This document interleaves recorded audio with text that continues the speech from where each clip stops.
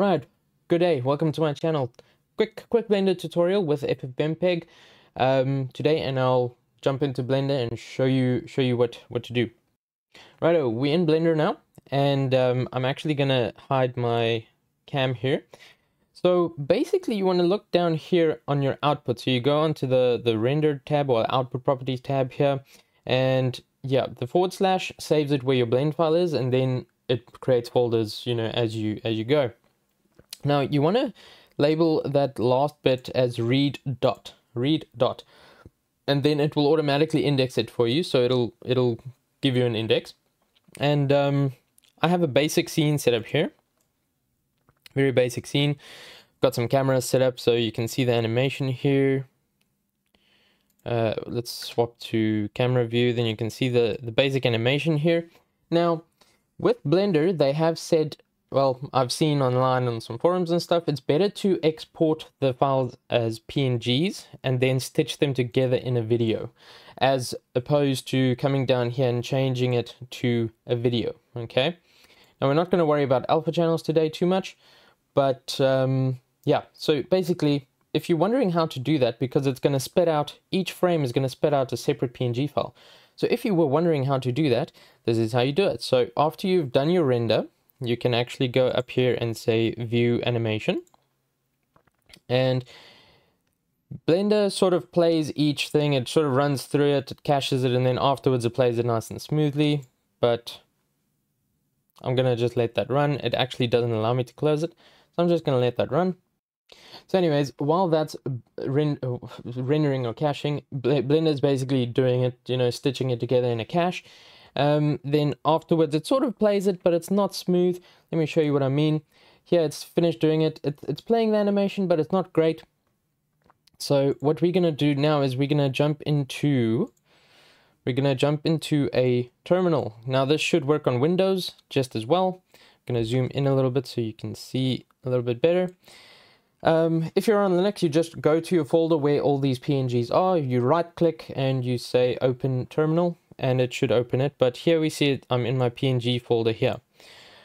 And now you run a simple FFmpeg command. Now keep in mind you do need FFmpeg installed, and the command should be the same for Linux or Windows. I am on Linux, but the command should still be the same.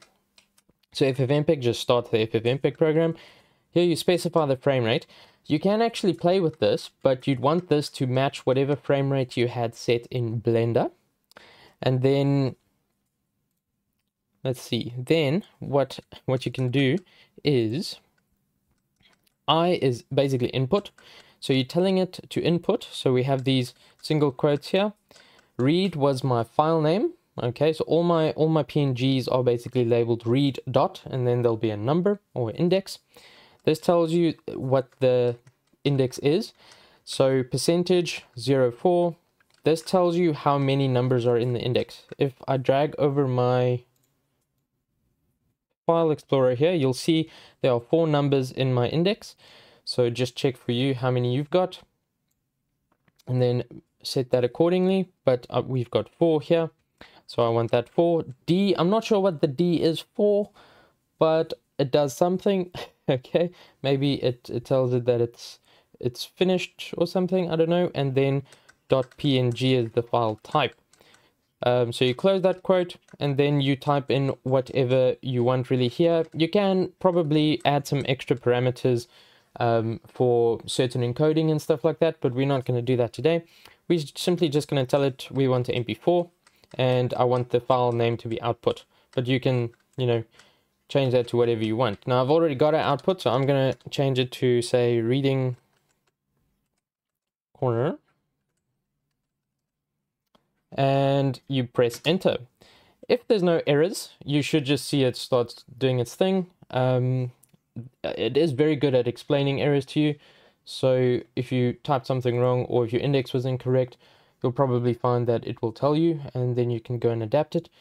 This takes some time. It uses quite a bit of CPU, depending on how many frames you got, the quality, etc. I also have alpha channels on here, which is making it way more complex. But there we go, boom. So now if we go back into our file explorer, we can see that it has now created this reading corner.mp4.